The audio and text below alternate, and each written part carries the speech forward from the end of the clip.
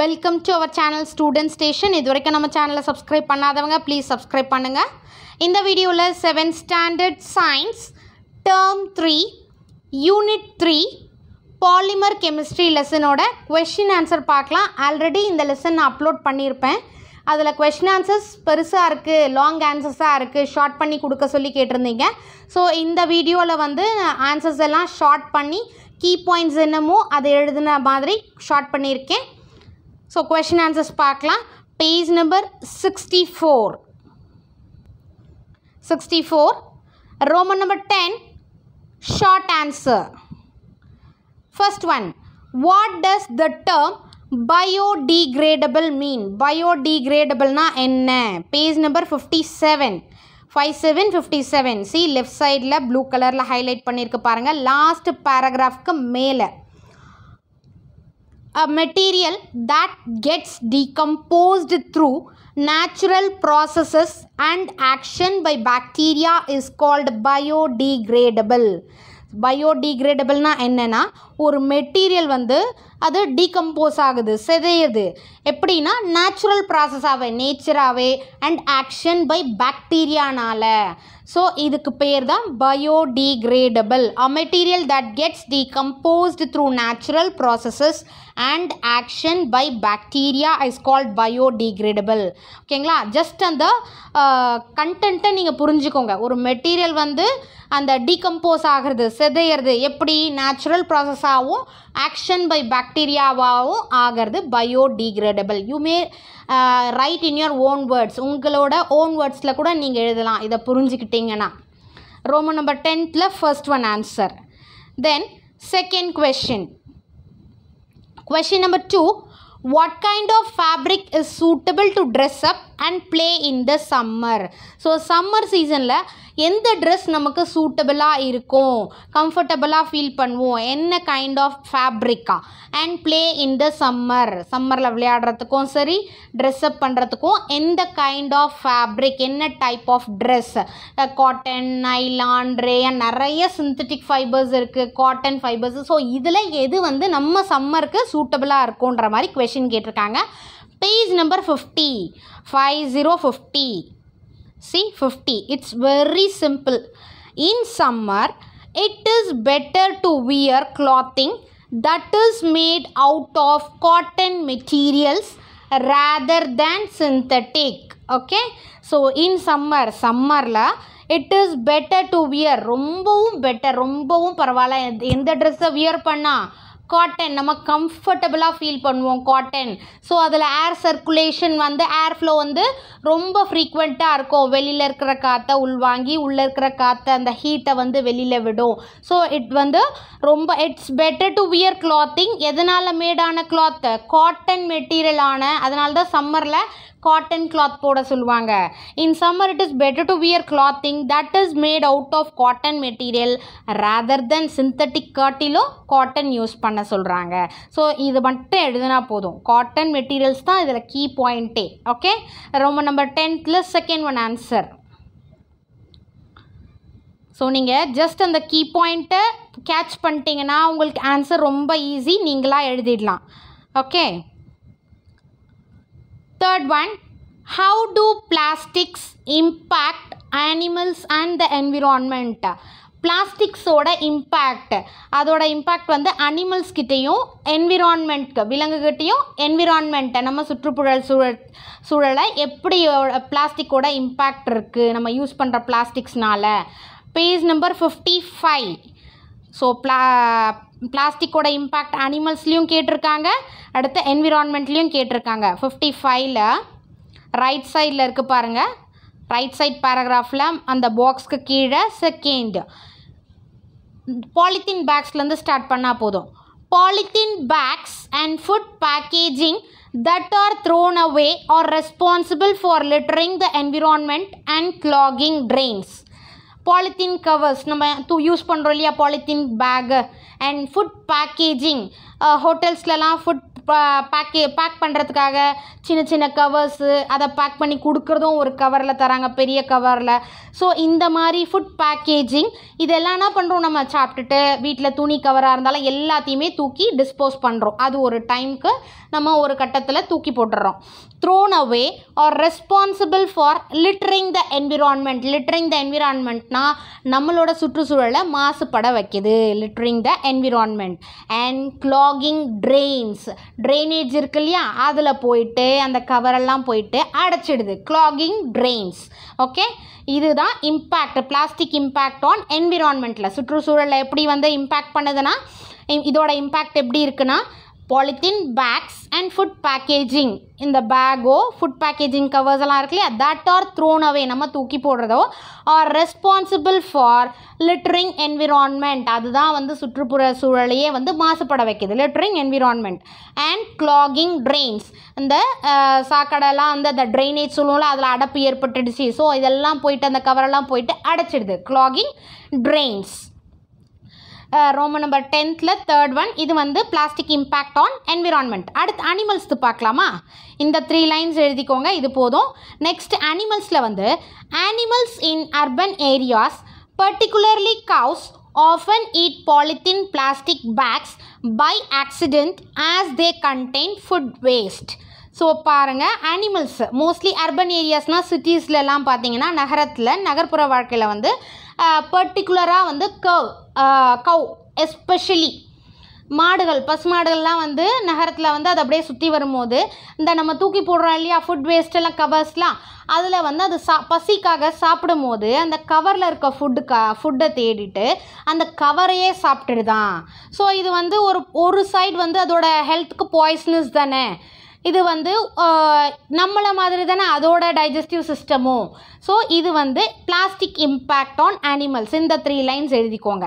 Okay, as தே contain food waste, அதை வந்து எடுத்துக்குது. அது animals in urban areas particularly கவுஸ் often it polythene plastic packs by accident, அது தானாக சாப்பிடல, அதுக்குள்ளே இருக்கிற ஃபுட்டை சாப்பிட போய் தான் அந்த கவரோட சாப்பிட்டுடுது.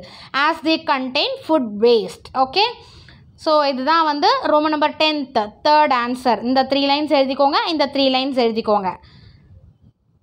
Next Roman number 11 long answer. First one, list the advantages and disadvantages of synthetic fibers.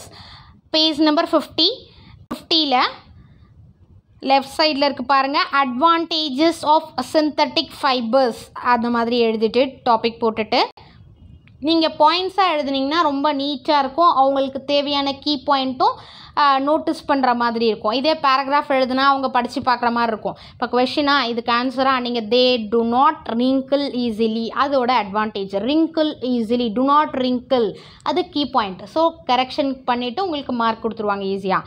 So right in points as much as possible. Mostly நீங்கள் பேராகிராஃபாக எழுதுறதை காட்டிலும் பாயிண்ட்ஸாக எழுதுனீங்கன்னா உங்களுக்கு மார்க்ஸ் கெயின் பண்ணலாம். ஸோ அட்வான்டேஜஸ் ஆஃப் சிந்தட்டிக் ஃபைபர்ஸ்னு எழுதிட்டு first point, they to not wrinkle easily, அது ரொம்ப ஈஸியாக வந்து சீக்கிரத்தில் சுருங்காது, கசங்கி போகாது. இதுதான் வந்து இதோட synthetic ஃபைபரோட advantage. First point, they to not wrinkle easily. Second point, they keep their color and brightness for a much longer time. அதோட கலரும் அந்த பிரைட்னஸும் ரொம்ப காலத்துக்கு இருக்கும், மங்காது, சீக்கிரத்தில் மங்கிடாது. வெயிலெலாம் போட்டால் சீக்கிரம் கலராக ஃபேட் ஆகிடும் இல்லையா, ஸோ அந்த மாதிரி சீக்கிரத்தில் ஃபேட் ஆகாது. கொஞ்சம் மற்ற ஃபைபரை காட்டிலும் இது கொஞ்சம் டைம் லாங் லாஸ்டிங்னு வச்சுக்கோங்களேன். They keep there colour and brightness for a much longer time. That is the second point. Third point பாருங்கள், தே ஆர் ஸ்ட்ராங்கர், நல்ல ஸ்ட்ராங்காக இருக்கும் அந்த சிந்தட்டிக் ஃபைபர், அது ஒரு advantage. Fourth point, these fibers are strong and elastic which gives it the properties to bounce. இந்த synthetic fibre எப்படின்னா ரொம்ப ஸ்ட்ராங்காக எலாஸ்டிக்காகவும் இருக்கும், எலாஸ்டிசிட்டி தன்மை இருக்கும். which gives it the properties to bounce, இப்படி இழுத்திங்கன்னா அப்படியே பவுன்ஸ் ஆகும். பால் போட்டால் பவுன்ஸ் ஆகும் பார்த்தியா, அந்த மாதிரி எலாஸ்டிக்கில் இப்படி இழுத்திங்கன்னா விடுவாங்க பார்த்தியா, அந்த மாதிரி பவுன்ஸ் ஆகும். So these are the 4 points in advantages of synthetic fibers. They do not wrinkle easily. They keep their color and brightness for a much longer time. They are stronger. These fibers are strong and elastic, which gives it the properties to bounce. Okay. Next, disadvantages கேட்டிருக்காங்க. Disadvantages of synthetic fibers எழுதிட்டு இது drawbacks எழுதலாம். உங்கள் கொஷனில் disadvantages and அட்வான்டேஜஸ்னு கேட்டிருக்காங்க இல்லையா, சில students கொஷனில் என்ன இருக்கோ அதை அப்படியே எழுதிக்குவீங்க இல்லையா, அதனால் டிஸ்அட்வான்டேஜஸ்னு எழுதியிருக்கேன். டிஸ்அட்வான்டேஜஸ் ஆஃப் சிந்தட்டிக் ஃபைபர்ஸ்னு போட்டு ஃபர்ஸ்ட் பாயிண்ட் போட்டுக்கோங்க. They are not heat resistant and catch fire easily.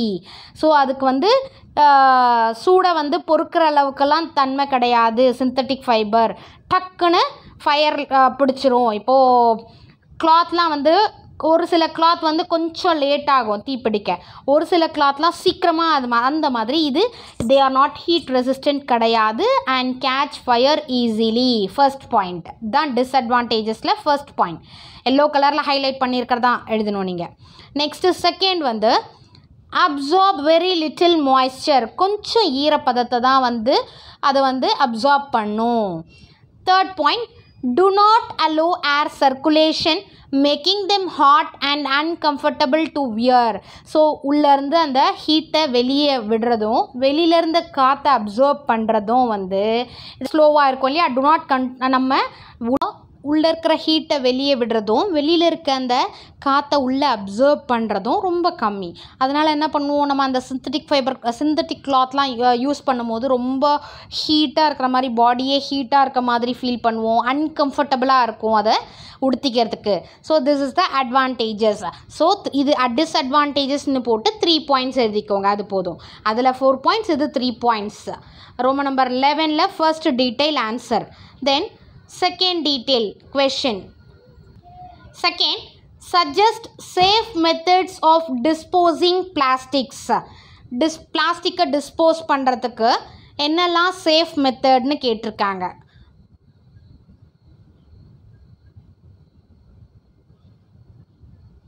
Page number 57ல் right சைடில் பாருங்கள், மேலே வேரியஸ் மெத்தட்ஸ் ஆஃப் டிஸ்போசிங் பிளாஸ்டிக்ஸ்னு இருக்கு இல்லையா.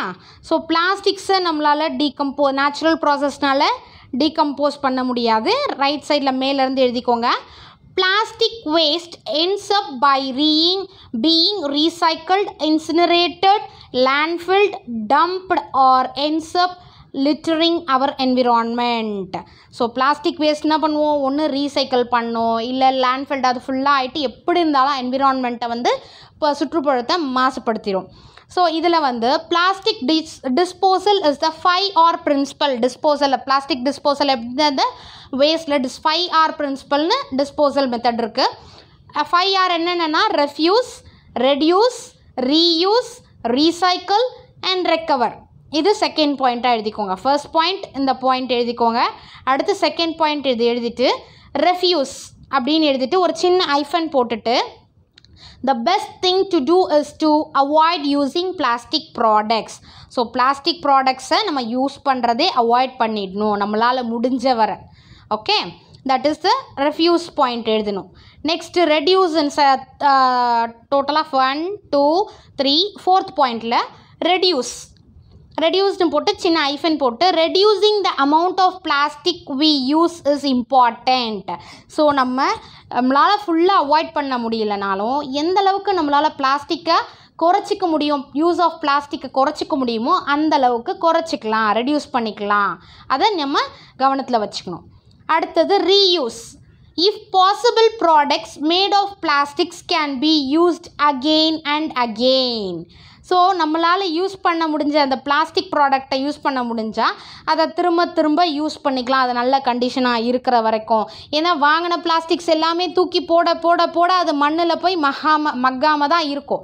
அதுக்கு நம்ம திரும்ப புதுசாக வாங்காமல் இருக்கிறத எந்த அளவுக்கு யூஸ் பண்ணிவிட்டு தூக்கி போட முடியுமோ அந்த அளவுக்கு நம்ம பார்க்கலாம், ரீயூஸ் பண்ணி பார்க்கலாம். தென் recycle. It is better to recycle plastic waste. ரொம்ப பெட்டர் ரீசைக்கிள் பண்ணோன்னா. எப்படி as it turns waste materials into something new. இப்போ பார்த்தீங்கன்னா some plastic waste எல்லாம் என்ன பண்ணுவாங்கன்னா அந்த பிளாஸ்டிக்கெல்லாம் அரைச்சி உருக்கி அதை அப்படியே வந்து மெல்ட் ஆக்கி அதை வந்து ஒரு டாய் பொம்மையாக அந்த மாதிரிலாம் கொண்டு வருவாங்க. ரீசைக்ளிங் பிளாஸ்டிக்ஸும் இருக்குது. பிளாஸ்டிக்ஸில் ரீசைக்கிள் பண்ணக்கூடிய பிளாஸ்டிக்ஸும் இருக்குது.